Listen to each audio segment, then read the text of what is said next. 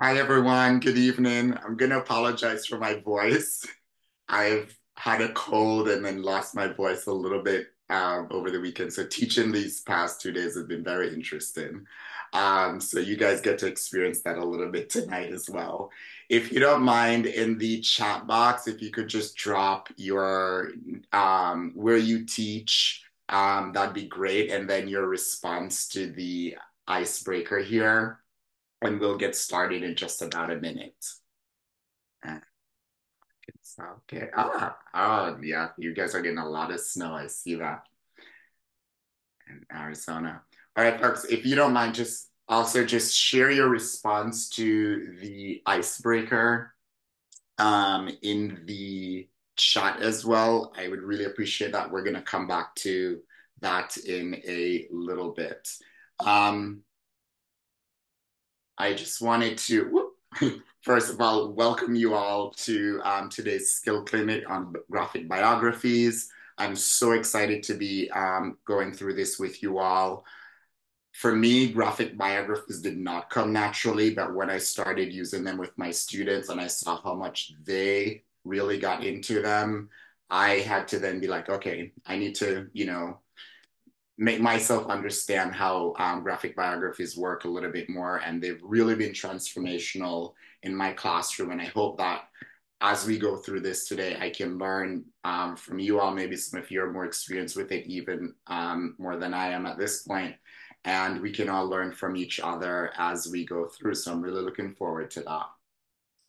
So again, if you could just drop your responses to the this question here from the icebreaker in the chat, and I'll call out some people to share out as well as we move on.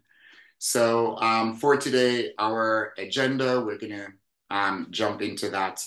Do now that you saw there on the interest screen. We're going to talk a little bit about the background of graphic biographies as we go through. And then we're going to jump in and do some activities as well and get you all on out of here for the rest of your night. So our objectives, we're going to be looking deeply at this OER approach to close reading graphic biographies. I don't know if you're familiar with our regular close reading protocol, but this one looks specifically at graphic biographies. And we're going to discuss and share interventions that support student understanding of close reading graphic biographies, and of course, explore various implementations of the close reading graphic biography tool in your classrooms. So for this evening, obviously, I know some of you are maybe still at home, maybe still at school, except for Frank in New York, who's having a snow day. So, if you need to jump in and ask any questions, I would love for you to just, unmute or do the little raise hand feature, and we'll recognize you. Megan, my fabulous right hand, is here, and she'll be helping to, facilitate responses this evening as well. And obviously, just throw any questions as well before you forget them into the chat box. I think those will be really great. Obviously, I'd love to see all of you. So camera on is like preferred, but obviously you might be juggling some things, and that's fine as well. I just appreciate your participation more than anything else. And obviously, if you need to step away or whatever, just do that. Feel free to do that. All right, so let's jump back over here now and take a look at this image here. So, what story is this cartoon telling? How do you know this? And then, what historical thinking skills are you or your students using when you're analyzing political cartoons? If anybody wants to jump off mute and jump in the conversation, definitely. And we can also go through and take a look at some of the responses in the chat. But I definitely love to hear from some of you.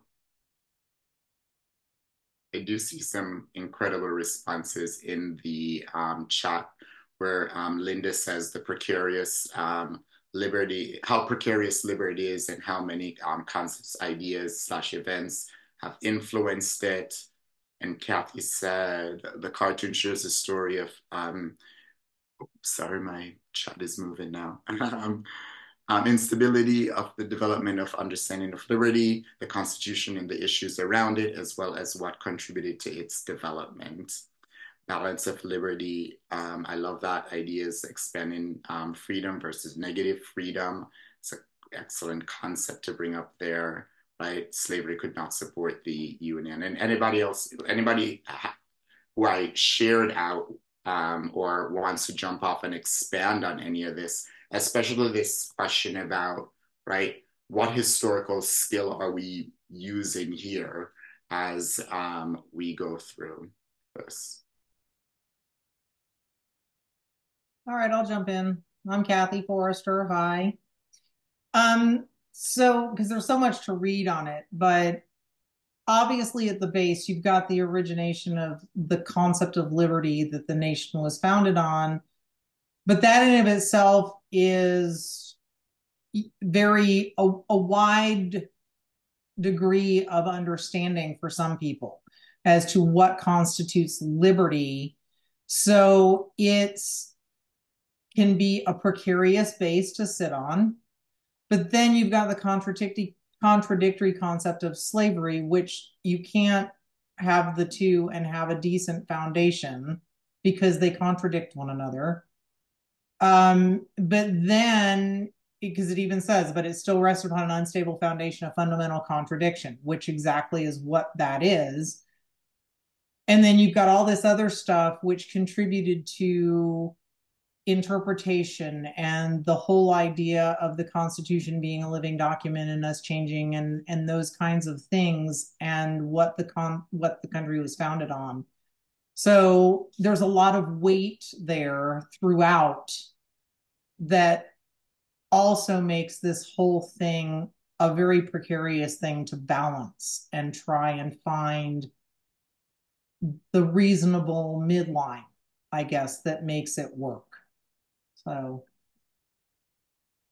Yeah, Kathy, that's some really good insights that you just shared. And also some of the things that students are going to pick up as they go through this image, right? These are the kind of little pieces that they'll be pulling together. Maybe not one student, but one student will say something and then another student. And what I find is that as students are looking at these graphic biographies, oftentimes one student's like, oh, I didn't realize that, right? And so I love what you did there by pulling all of those smaller parts together. and And if I you, saw that, sorry, I just had another thought. If you look at the different pieces, like Louisiana versus Marbury versus Madison, all of these different things are also essentially to some degree contradictory of one another because mhm. that's part of what contributed to conflicts over states' rights versus individual liberty versus, what overall is the Constitution saying about people as a whole and their rights and liberty.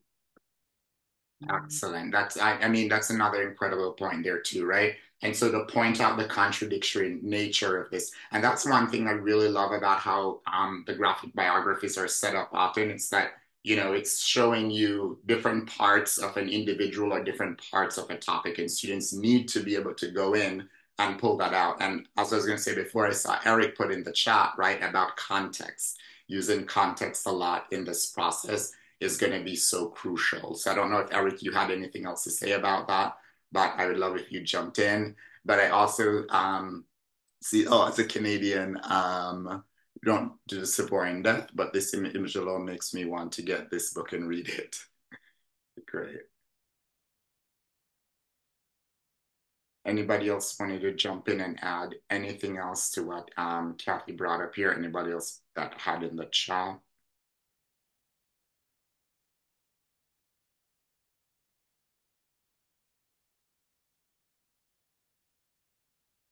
Well, and along with what Eric said about contextualization in the chat, right? Students are going to be using so many other historical skills here as well, right? Because they're going to be coming in and they're going to be looking at comparison, right? What are some of the aspects of these graphic biographies, looking at similarities and differences, right? They're also going to be looking at causation as well, what might have caused particular events to occur as well. So they're going to be using multiple historical skills here in the graphic biography analysis process. So thank you all for that. So just a little bit of background about graphic biographies, right? So these are going to be short narratives of a person or a group or an object, and they are composed of art and text together. And so these are research and design so that students can make meaning of these, different ideas, different peoples, different concepts as well. And so they're selected to give a broad representation, focusing on groups and communities that are usually excluded from the historical narrative. And they're also designed to specifically serve as evidence to support students' inquiry. So we're going to support, extend, and challenge what students already know. So my question to you here now is, how familiar are you with graphic biographies, and how have you used them, if you've used them in your classrooms? So I'd love to hear from some individuals here.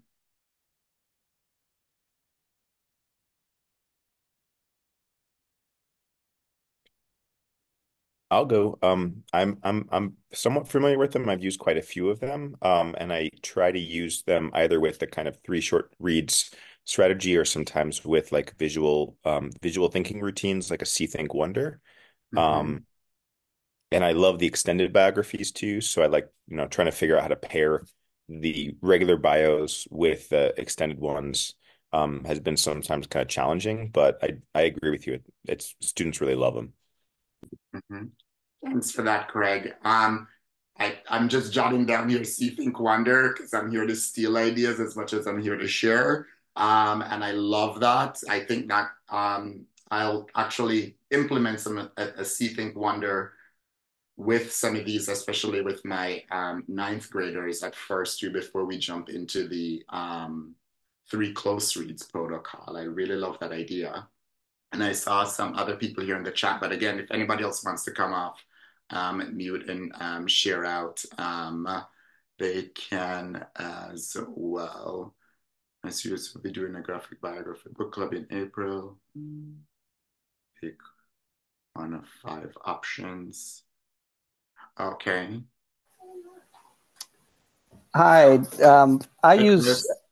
hi, sorry, I just joined a little late. I use several of them and I want to learn how to use them better and more of them. But one I use is called Big Black Stand at Attica.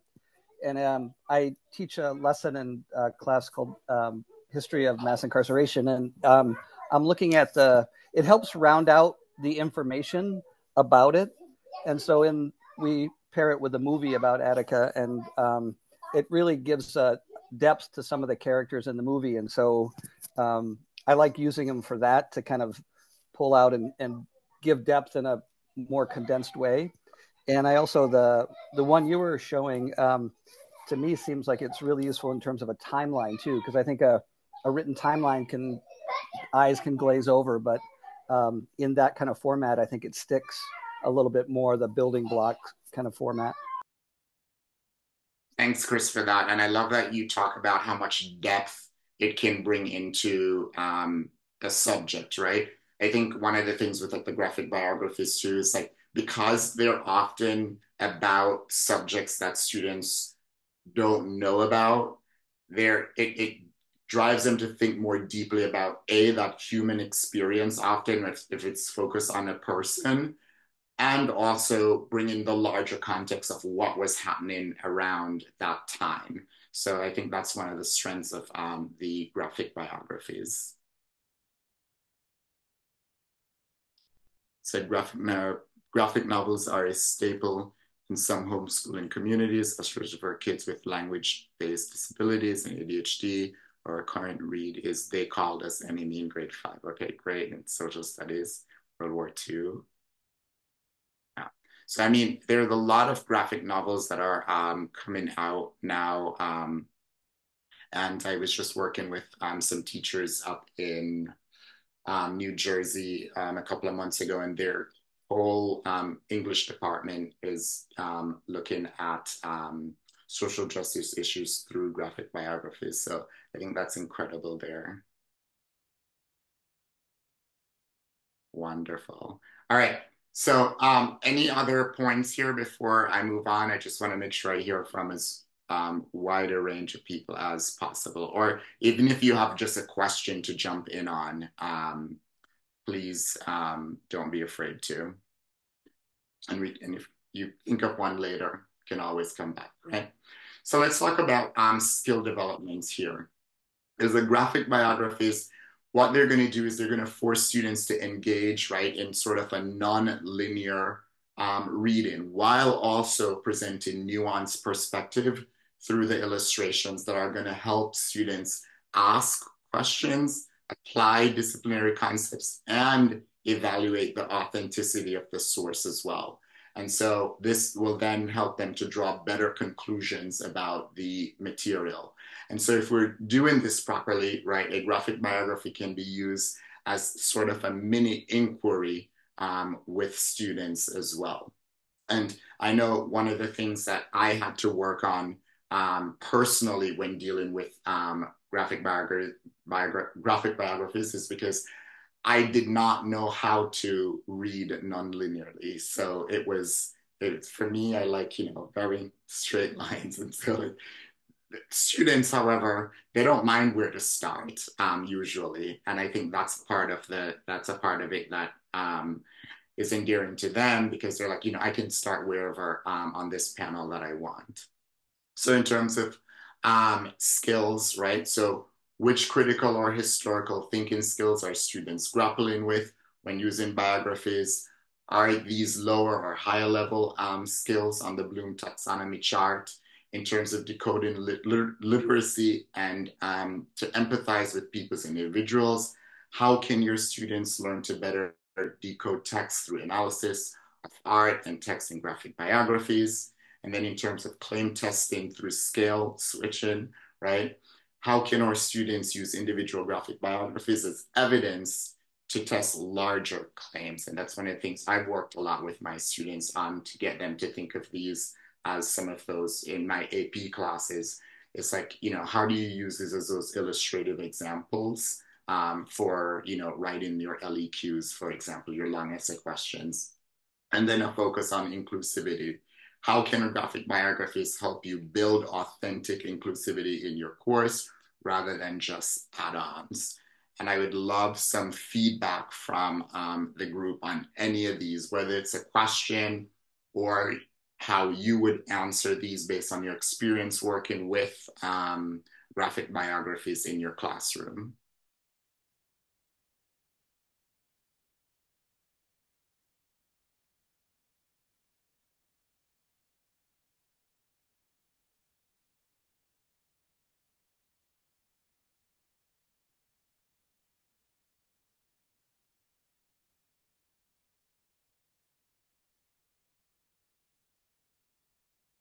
Again, so like if you have questions on any of these, hopefully I can, by the end of this session, some of these questions are answered for you and where you can provide, greater insight in how you see this playing out in your classroom as well using graphic biographies.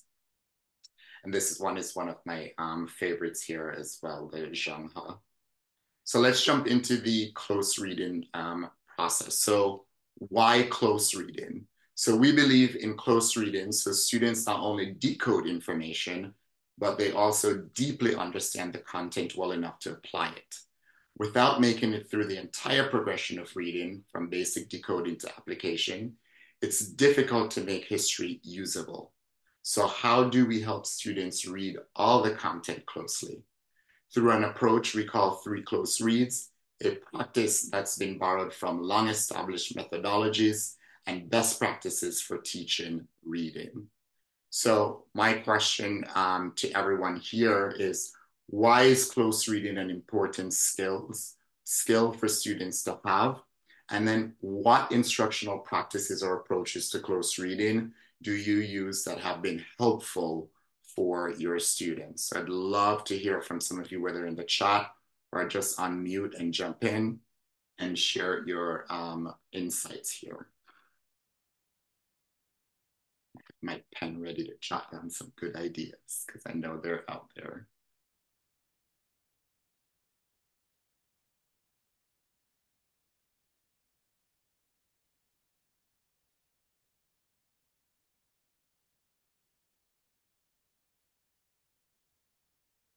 Starting with how to build their understanding of how graphic narratives are built and the language that we use when discussing graphic novels before we even get to talking about the person and the history.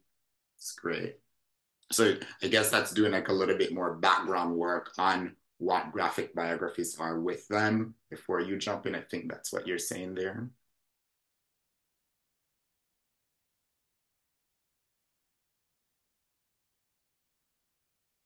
Stephen, I think you got cut off. Maybe hit that enter button a little too fast.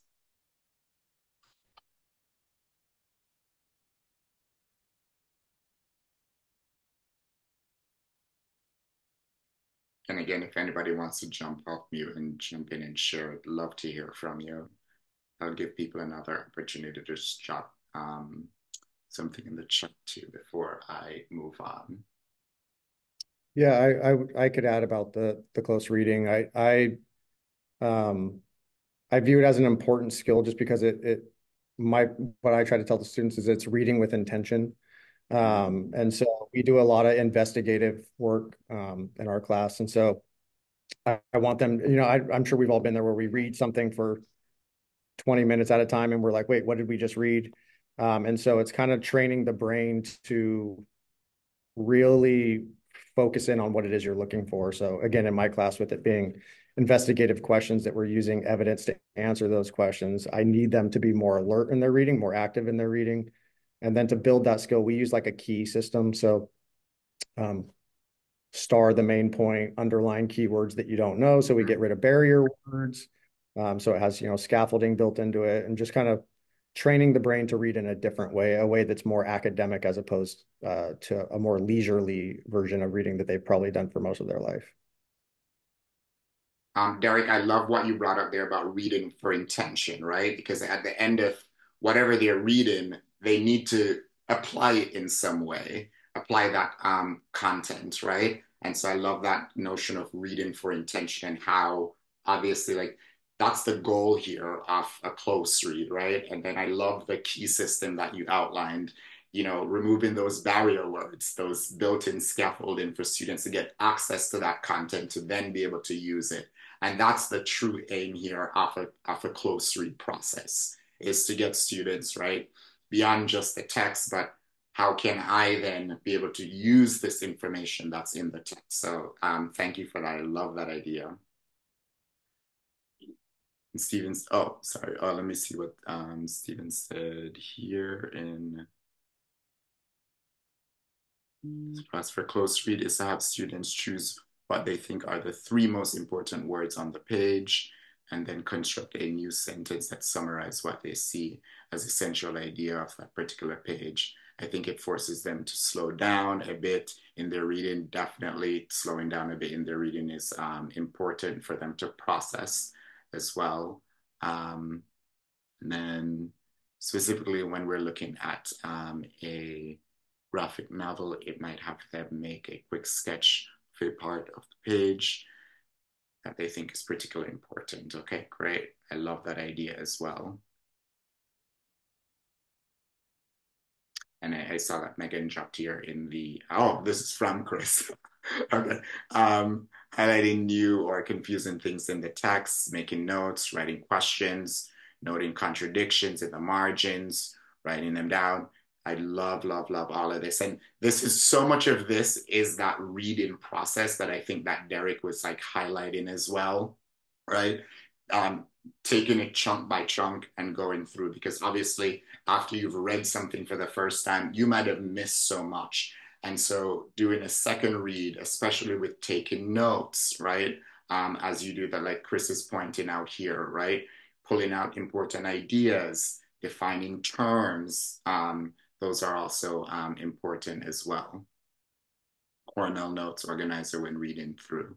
Beautiful. And all of these are strategies that you can use in a close read protocol to just, again, as Derek said, right, make sure students are reading with intention so that after they've read over that text, they're able to now use that information whichever way that task demands of them. Oh, this is incredible, folks. Thank you all. So then let's look at this approach to close reading.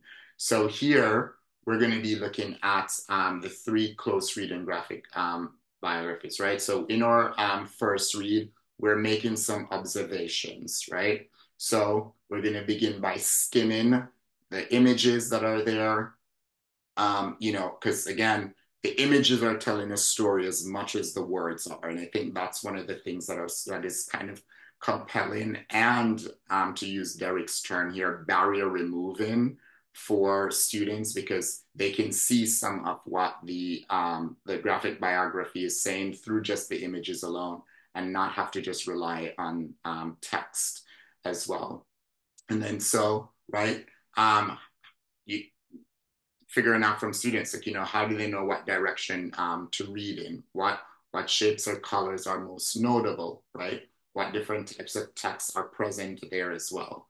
And then jumping into that second read, right? Describe, draw, or cut and paste, right? Some evidence that will tell you what the creator's argument is. And evidence can include text, but it can also include image. It can also include design. Because I know I approach this differently with my 9th graders versus my AP students when we look at graphic biographies, because my AP students can do a lot more of pulling, you know, a larger amount of historical context that they have than, say, my 9th graders, who I have going to this in a more methodical way, step by step, right?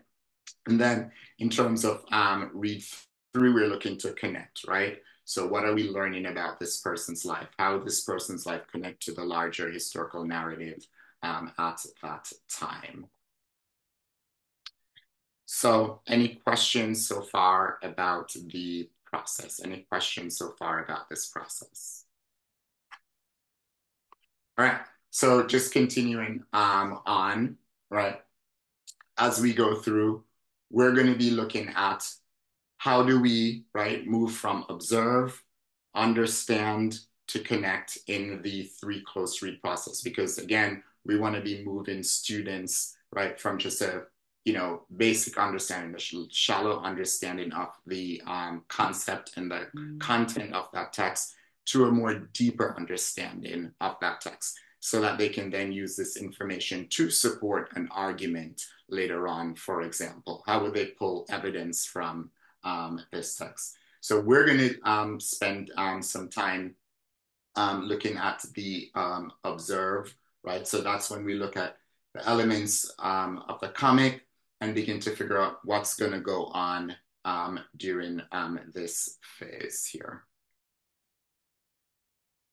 So when we jump into the 3 close reads, we're going to be looking at what is presented there in the 3 close reads. And Megan is dropping in the chat the graphic biographies tool, and you can click on that to pull that up and you can kind of like follow along with what we're going to be doing here, or as we jump into our next activity.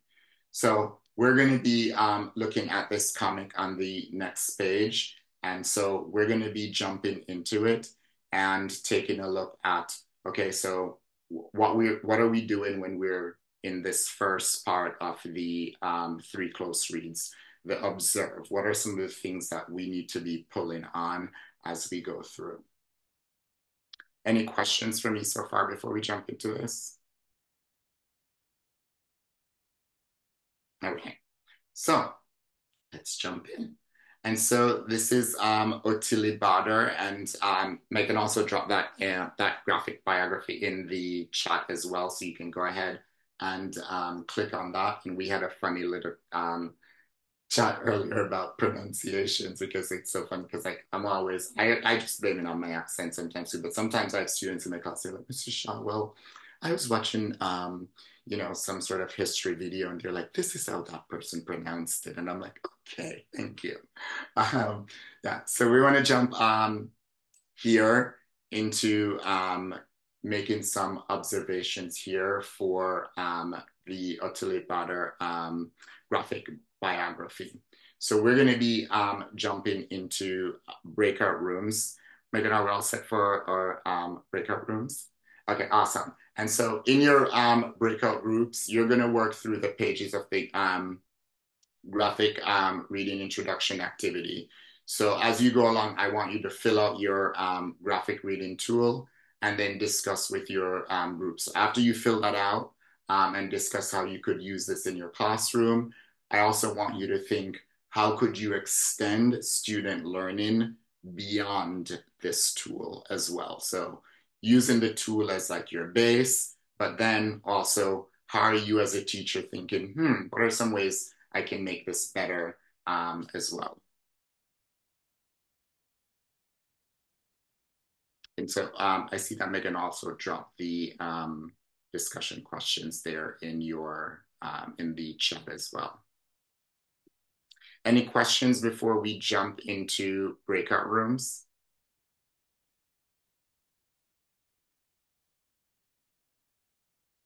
All right, so I think we're all set to go.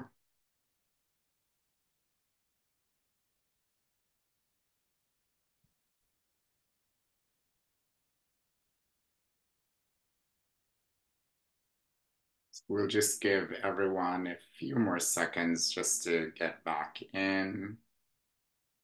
Probably just trying to get in the last word and then we will discuss.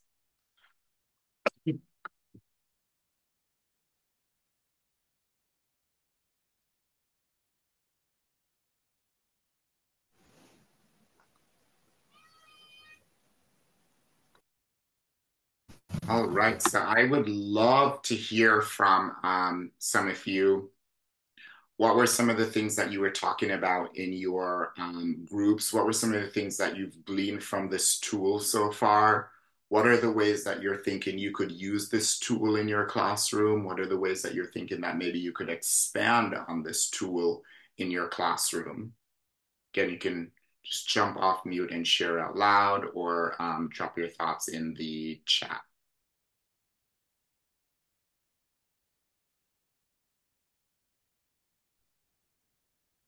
Especially if you picked up anything new from what you discussed in your groups as well. Well, in room 4, we were very impressed with the tool, and we were impressed with the graphic bios, and we were talking a little bit about where can we put this into our lesson here, and we were thinking definitely like an introduction to a topic here. I teach high school. My partner's a 6th grade teacher, so it's kind of interesting how we would kind of frame it up for our situation.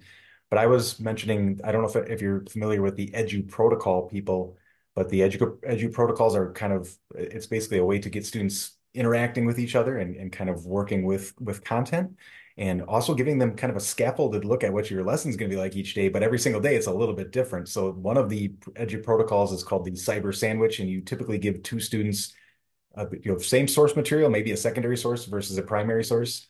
And they do a little bit of work with this is what mine says, this is what yours says, these are the similarities, these are the differences here. And then they're kind of looking at, well, what might kind of be the reason for these things not all being together in the same source here. So I thought this was perfect.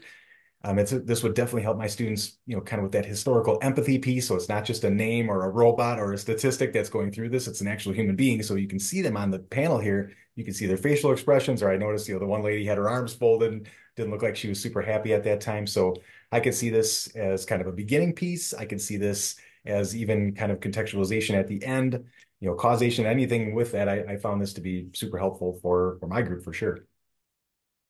Thanks for sharing that, Jim. I really appreciate that. And edu protocol. Okay. Like I got that right, right? Okay, okay, great. No, and that discussion too about where to use them in the lesson, I think is a worthwhile conversation to have. I have definitely used one of these as a lesson with my ninth graders, and then with my AP students, I'm using it as a do now activity as well, right? So I think that's definitely a worthwhile conversation to have. I'd love to hear from some others. Thanks, Jim, for sharing. Appreciate that.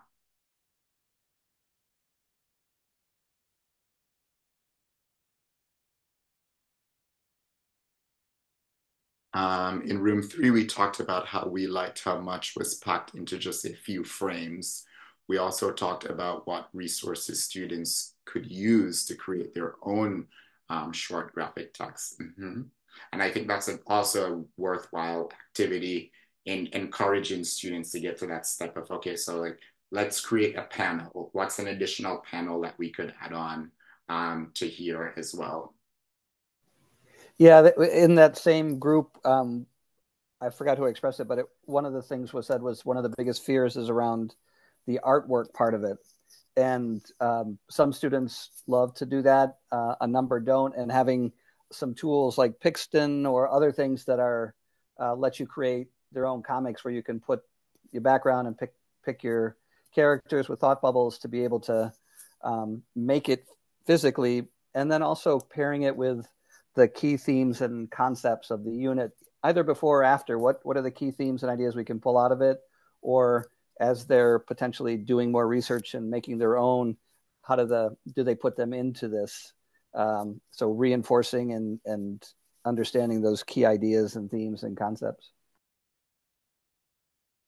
And I see, oh, thanks for sharing that, Chris. And I see somebody put in there that Chris helped me out by recommending Pixton for the creation process. Okay, another idea I'm getting tonight. So another thing too that Chris, that you brought up was about students, maybe being apprehensive about the art part, is to just like also like remind them of the multi dimensional parts of the graphic biographies, right? It's not just the art that matters, also the words on the page matter too. So I encourage students to just, play your strengths here, right?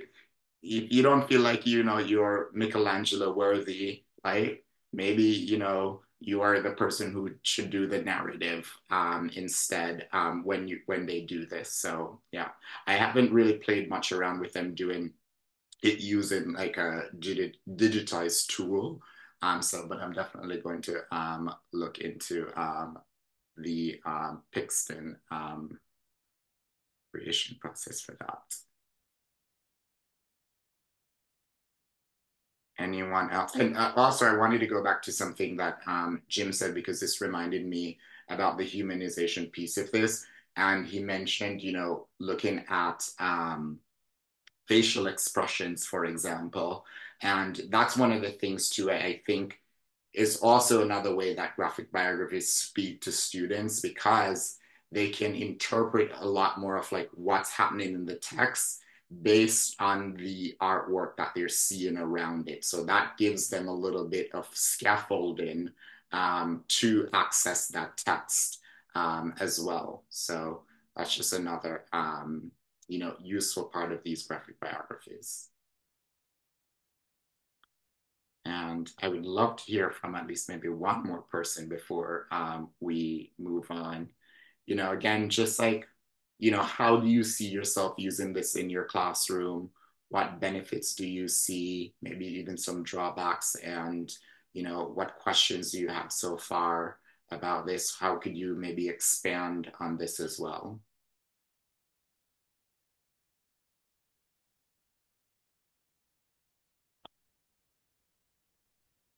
Right.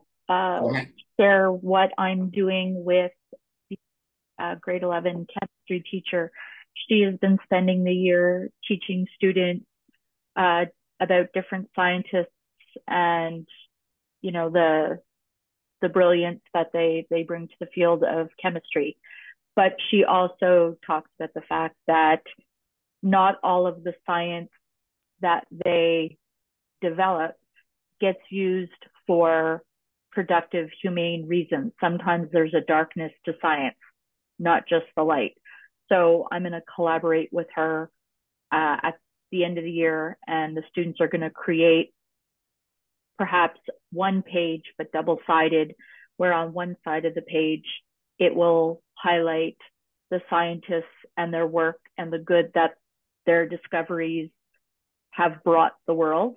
And then on the flip side, it'll be the sort of ramifications of that science in the wrong hands with the wrong goals or intentions in mind. So this is the first year we're trying it. So it could be a glorious disaster. We don't know, but this is kind of what our vision is. And we're hoping that we'll both have done enough in our classrooms, because we share the exact same students, to set them up for success. I'll be responsible for how do you tell a story using graphics and text, and she'll do the science part. Thanks for sharing that. And also, like, I love that idea too, right? Of like a back and front, right? One side it's showing this, one side showing that. And also, like, I mean, when you look at pretty much all of these graphic biographies, there is a sort of pattern to them where it's like they're looking at somebody's life in the first part of their life, right? And then how they end up as well. And so that sort of like dimension of the graphic is also important, how the story is told as well. So that's really great. And I love the interdisciplinary nature of that. Okay. All right. I'm going to need to go talk to some science teachers now. It's really cool.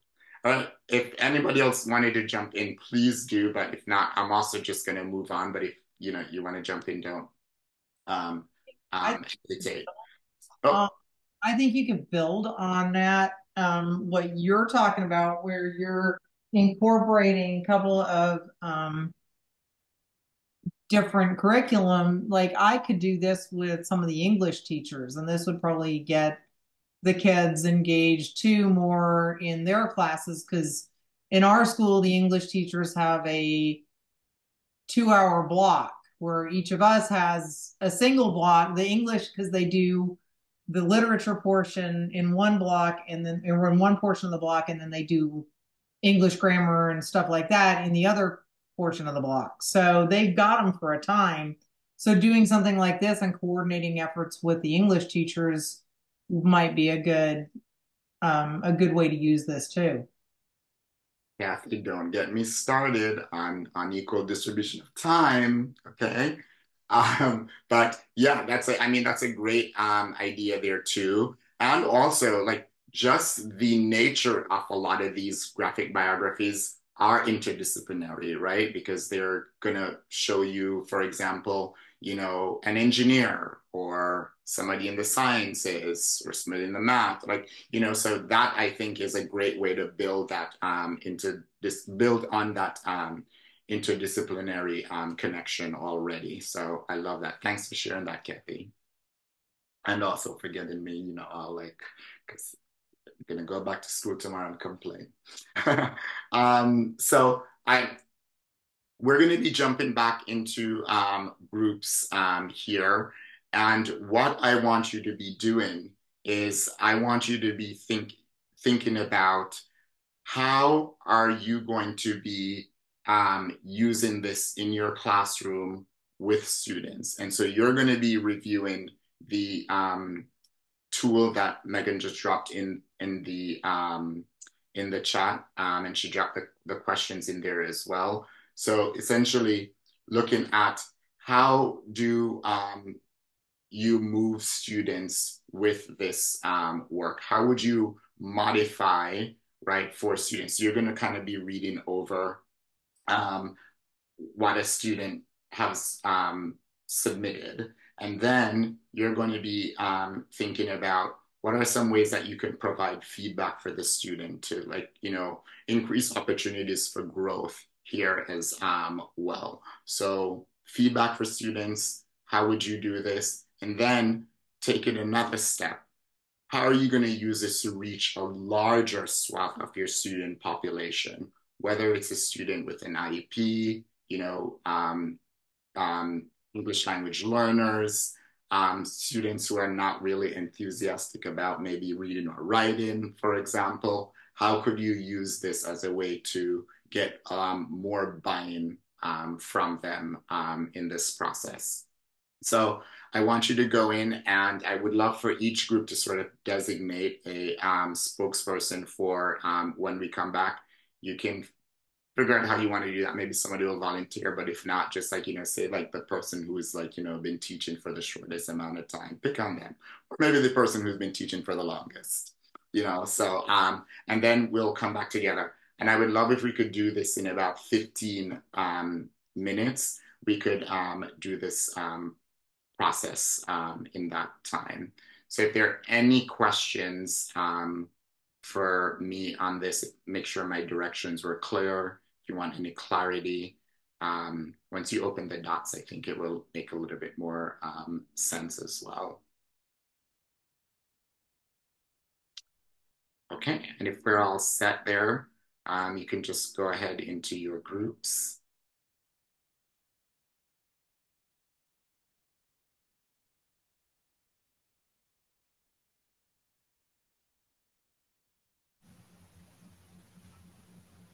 Right, so welcome back, everyone.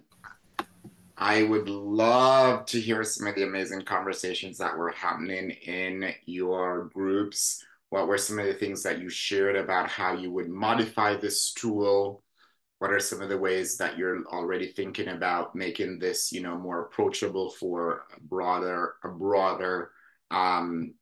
group of your students in terms of how they approach this as well? Any modifications that you would make to it, or the sort of feedback you would give to ensure that students, are getting closer to actually using the tool in a way that is meaningful for their learning.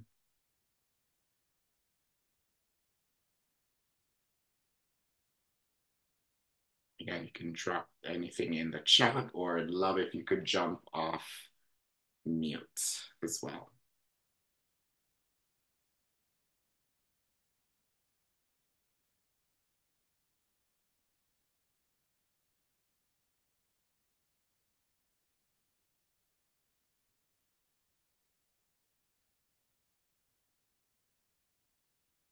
I know one of the things, while I wait for people to, muster the courage to jump in, one of the things I'll share out in terms of modifications that I have made in my classroom with the 3 Close Read tool is, especially for my students who are struggling readers, I that observation piece is key for getting them started for me.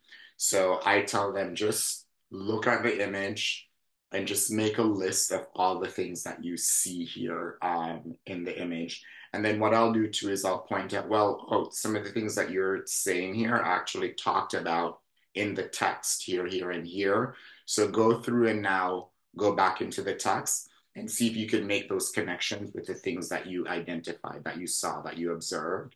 And I think that's a great stepping stone to then get them in, because once they see that, they're like, oh, that's what this means. Okay, and I pointed that out. That gives them a lot more encouragement to just jump in further independently into the text and into the next steps of the 3 Close Read as well.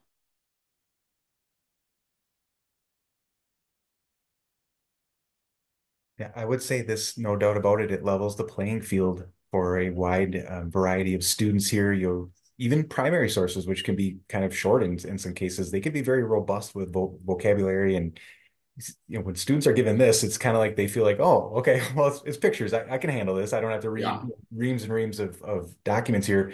And I was thinking, especially even with like sourcing, my students struggle with grabbing, like, here's like they like to say, well, yeah, I just grabbed this sentence out of the source here, and that becomes my evidence. It's like, well, yeah, that, no doubt about it, that does kind of speak to this question here, but then where's kind of the relevance? How does this, sentence that you picked here as your evidence, how is that something that actually matches up with this question? So I think that they can look at these panels and say, oh, okay, in this panel, I can make a connection between, you know, the look on this person's face or the action that I'm seeing here, and I can connect that then to this question that is being asked here. And I think, you know, this, you know, for me, it would be, we probably wouldn't be able to do the whole tool immediately. You know, we probably take a, you know, good section or two each time, and then every other subsequent lesson, you know, we already are experts at this one part here, the observe part. So now we're going to move on, take a look at this next piece until we're, you know, kind of like it's second nature to the student. So I think this is very well laid out. I would just maybe take it in sections, kind of going from there, and then use it for sourcing,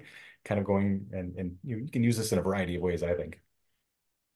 No, Jim, thanks for sharing that. And I definitely agree with you with not jumping in necessarily with the whole tool right away and building on it. I know I did that at first because I was like, oh, this is a great tool. And it was kind of like, oh, okay, need to pause. Okay, let's build on it, especially with my ninth graders. But another thing that you brought up that I love is the whole idea of sourcing too, because pulling evidence from the text and jumping in and saying, okay, so here's why I'm pulling this piece of evidence here, and here's how it actually applies to, you know, the larger topic. So I think that's one of those key skills because I'm like, okay, so look at how the panel is separated, right?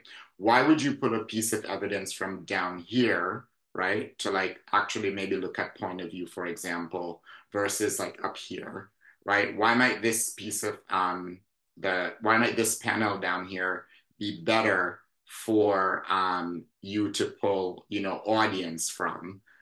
You know, that kind of skill work too, I think it's like really good with how the graphic biographies are paneled. So it's nice for students to be able to do that. And what is like appropriate evidence as well. I'd love to hear from some others. Thanks for that, Jim. And again, it's not just, you know, how would you modify this again? What are some ways that you're thinking that you might, you know, approach this with your students? What are some of the challenges that you might anticipate as well? And maybe you have like a question about that. Definitely please jump in and share out.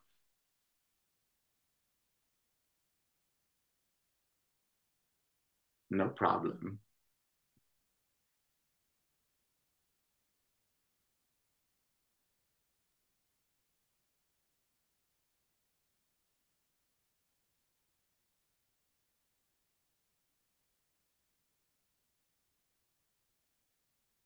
And also too, just like how many people are thinking like this is like a tool, especially if you haven't used it, that you're like, okay, I see this as something that's like ready-made that I can, you know, use as a starting point with graphic biographies in my classroom.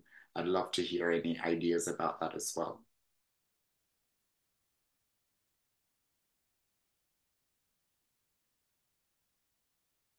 I um I teach ethnic studies, so it's only a semester class, and we have to go through quite quickly through like African Americans. We only get 3 weeks for because it's only a semester class. And so I haven't been able to look at all the selections, but I think it's a great short it will be a great like quick read of like bigger topics since we don't have that long to spend.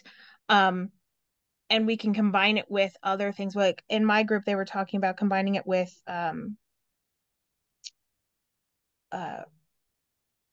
primary sources as well. And so I think that's a really good, like, hey, keep the kids' interests, you know, by not having everything be quite so heavy. And then we were talking about how kids don't like, you know, when I was a kid, it was videos were like super exciting video day, and this was back when you like actually like rolled in the TV and stuff. And now kids are like, if it is over 10 minutes it is too long. And so this is just, you know, with competing with kids who see a new screen every second on social media. I think any new resource is a good one, so we can sprinkle things out and keep kids' eyes off their phones on the subject.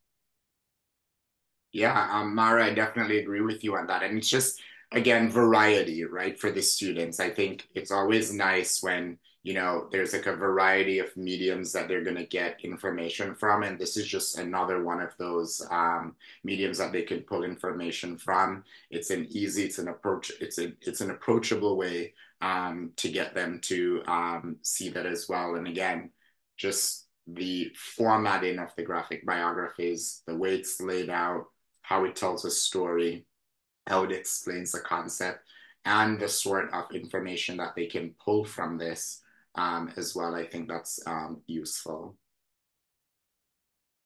Anyone else?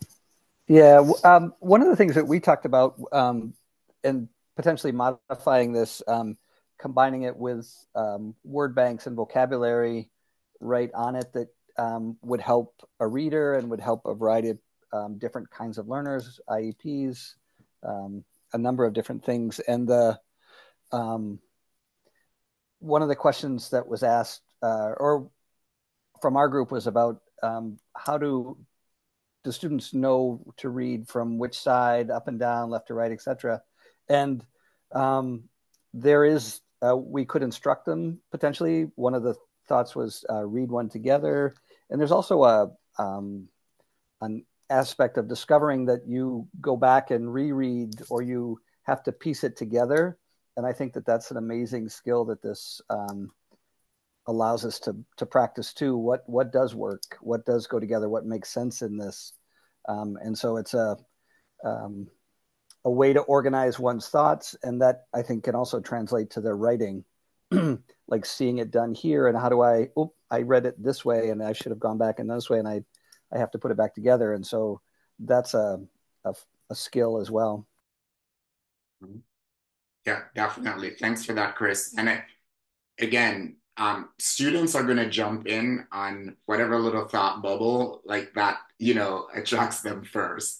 And I love what you said about, well, that's a skill about going back now and then weaving this together. And then when students are like, they're like, I missed that because I didn't read this first, but then I went back and I reread, and then this all like made sense to me. And I'm like, that's the goal, right?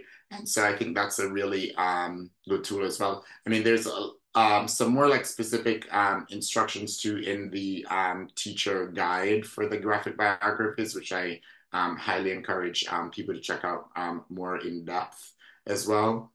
But definitely, I love your idea too about, the words that students, don't know, like identifying and defining those. What I tend to do a lot of the time with my struggling readers, I can sort of anticipate the terms that they might struggle with. And I will create like a word bank on the board already. Or I might print them off and, cut them into like little note cards, for example, and leave them by their desk for them to use as well. So that's like one strategy that I use. Because I can, after a couple of weeks with the kids, I'm like, okay, I know what they're going to be struggling with. I know what words they might have difficulty with. So then I'll pick out a few of those just to help, so they're not stuck on those at times and then get discouraged. All right. So I'm just going to move us on here and just go over a little bit of tips for success. Model, model, model. Chris, you said this too about, going through and reading it through together first. That's one of my strategies as well. I go through and I read through the our first one that we do, and I tell them like, this does not come easy to me because this is not how I read, right? And that just breaks down so many barriers already, because they're like, you might have difficulty with this. That explains why I might have. And then so I'm like, we're going to go through this together. Here are the strategies that we're going to be using. And then once you've used them often, students get so used to them, right? My AP students, when they come in and they see it for the do now, They have 10 minutes to read through it. And then they know we're going to jump in. We're going to use the guiding questions that are the questions for understanding. They're ready because we've just done it so many times as well. And again, reminder to just encourage students to engage with the visuals there on the text. And reference the 3 close read tools for support with student understanding.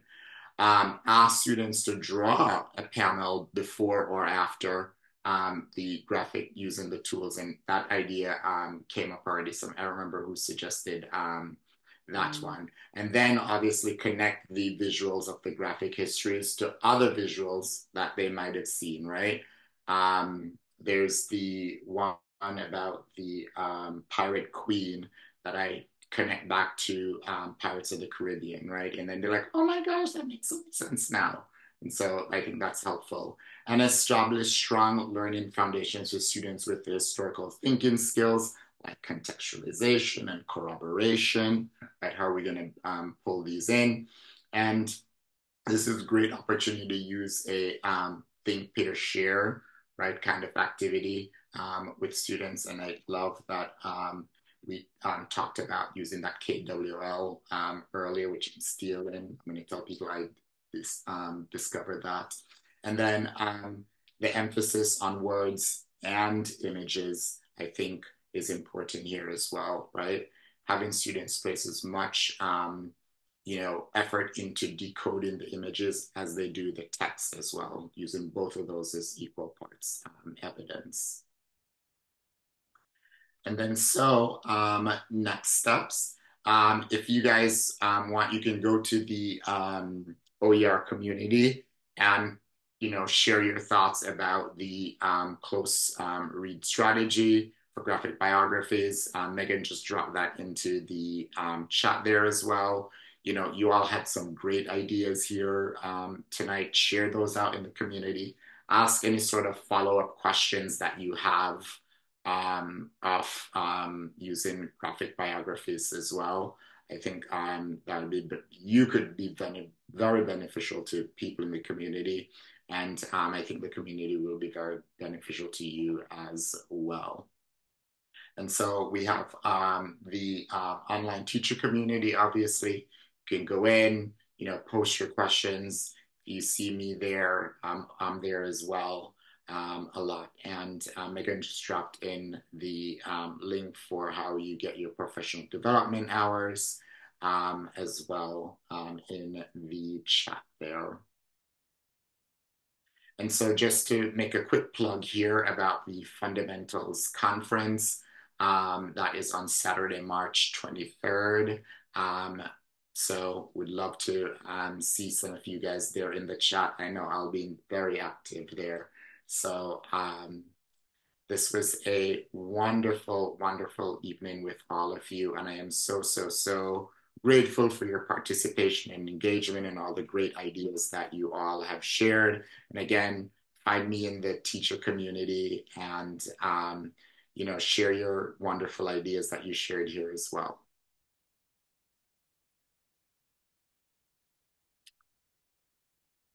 Have a good night, everyone.